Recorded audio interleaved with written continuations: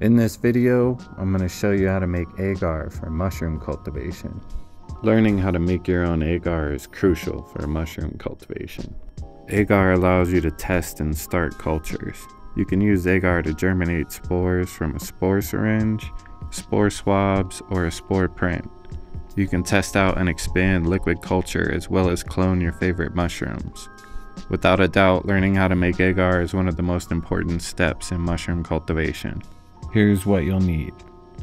Agar is a gelatinous substance derived from red seaweed. It is a common ingredient in food and cosmetics, but it also has important applications in mushroom cultivation. Agar is used to make agar plates, which are petri dishes filled with a sterile, nutrient-rich medium. Agar plates are used to isolate and grow mushroom cultures from spores or mycelial tissue. Light malt extract, or LME, is a nutrient-rich sugar syrup derived from malted barley. It serves as a primary energy source for the growth of mycelium, the vegetative part of the fungus. LME is a common ingredient in various mushroom cultivation media. You will need a stove or a heat source to boil the agar and the LME mixture. You will need a whisk for stirring the mixture, a pot with a lid to boil the agar and the LME in. You will need media bottles. 250 milliliter bottles are used in this video. You'll need aluminum foil, a scale for weighing ingredients, a measuring cup, food coloring, which is optional. You'll need sterile petri dishes. I got mine from North Spore. You'll need a still air box, a flow hood, or FFU to pour the agar in. And lastly, you'll need cling or food wrap, parafilm, or grafting tape. In this video, I'll be making 500 milliliters of agar. That makes about 20 to 30 plates depending on how thick you pour the plates. So you'll need 20 to 30 petri dishes if you're following along. This recipe requires 8.5 grams of LME. I get my LME from Amazon. This recipe requires 10 grams of agar powder, and you'll need 500 milliliters of water. The agar can also be found on Amazon. The food coloring is optional and serves no purpose other than changing the color of the agar. It's completely optional. On your stove with the pot on the burner, you want to pour the 500 milliliters of water into the pot. Then add your 8.5 grams of LME and 10 grams of agar powder into the pot with the water. Stir it up with the whisk, making sure to mix it well. Allow the mixture to heat up but not boil over. Every minute or so you want to whisk it well to mix the ingredients while it's all heating up. Once it comes up to temp and starts to boil, keep an eye on it. If you heat it too long, it will boil over and make a mess. Once the foam starts to rise, lift the pot off the burner and whisk the mixture until it settles back down. Then put it back on the burner to heat it up again. Repeat this at least 4 or 5 times, boiling it until it foams up and removing it from the heat so it doesn't flow over. Mixing well. You're trying to dissolve the agar and LME into the water. If you see any chunks floating around, whisk until they are broken up. Once everything is dissolved, pour the contents of the pot into your measuring cup. With the measuring cup, pour half into one media bottle and half into the other. If you're adding food coloring, now is the time to add a few drops to your liking as far as color. If you use food coloring, you have to swirl the media bottles well in order to mix the dye up evenly in the agar. Once it's well mixed, you want to put a piece of aluminum foil over the top of the bottles. You don't want the bottles to seal because they could explode from the pressure building up. That's why we use aluminum foil. I believe media bottles are made for the purpose of sterilizing media, so they should be safe as is in the pressure cooker or autoclave, but I use the aluminum foil instead of the lid because when you pour it, it's a lot easier to remove the aluminum foil than the media bottle lid. If you have an instant pot, put water in a trivet in the instant pot.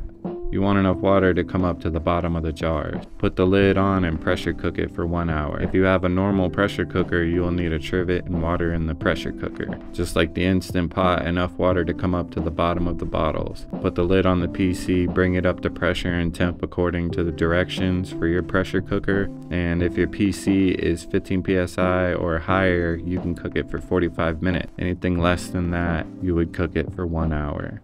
Once it's done cooking, we want to allow it to cool off. Pouring agar when it's too hot can create condensation in your petri dishes. We want to allow it to cool for 30 minutes to an hour. Once the Instant Pot or PC is safe to open it and check the bottles with your hands. Be careful not to spill them or burn yourself. When you can touch the bottles without it burning, they're ready to pour.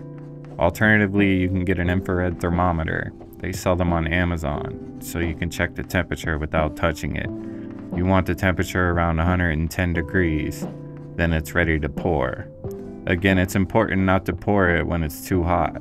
However, you don't want to wait so long that it gets too cold. The agar will begin to solidify in the bottles if the temperature gets too low. When it's ready to pour, you want to place the bottles in your stiller box, in your flow hood, or your FFU. You want to get your petri dishes ready. I do stacks of 10 plate. When you're ready, grab a media bottle of agar and swirl it around gently. Don't spill it, but you want to keep the mixture mixed up. It will separate over time, so you want to constantly swirl it when you aren't pouring. You want to carefully grab the lid of the bottom plate and lift the whole stack except for the bottom of the petri dish. You want to quickly pour agar into the bottom dish. You want to pour enough to cover the bottom of the plate, as much as halfway up the plate. Mycelium grows 2D or flat, so you don't need it to be thick. I do just enough to cover the bottom of the plate so I get more plates. If you pour too much in each plate, you won't get as many plates. Once you pour the correct amount, place the stack down on top so the lid goes on the bottom petri dish. Lift the top lid and stack of the plates. Pour the agar so it covers the bottom of the plates and put the stack down. This whole time you need to be swirling the agar bottle in between pours. You're going to repeat this until you get through the whole stack. When you're finished, you may notice condensation in your dishes. This is normal. You're going to leave the plates in the flow hood or FFU or SAB until the condensation disappears. This can take 30 to 60 minutes or longer for it to disappear depending on your environment. Sometimes it's stubborn and takes longer in humid climates, so you'll have to be patient. This is why it's important not to pour the agar when it's too hot. However, if everything's sterile inside the petri dish, the condensation isn't going to hurt anything. You can store the plates upside down if it makes you feel better once they solidify. Once they're poured and the condensation is gone, you want to let them sit until they solidify. This can take as long as an hour. You don't want to move them around too much while it's still liquid, as it could spill and make a mess. So again, do not move them around until you know they're solidified. You can check the top plate on one of the stacks by just barely lifting it up and seeing if the agar moves or if it's solid. If you have the sleeves the plates came in, you want to place the sleeve over the stack of agar plates. If you don't have sleeves, you'll have to wrap each plate individually with cling wrap, parafilm, or grafting tape. If you have the sleeves, once you cover the plates, you want to put the plates in a bag or container big enough to stand them up in. If this is your first time making agar, let the plates sit for 4 or 5 days before you use them, just to make sure there's no contamination. I usually wait about a week to use my plates. I've never had a problem. Plates are usually good for a month or two. As long as they don't dry out or get contaminated, they're good to use. 1 to 2 months is my normal use for plate. Now all you have to do is inoculate them and you're on your way. With that being said, that's the end of the video. So if you have any questions, you can leave them in the comments below. Thanks for watching.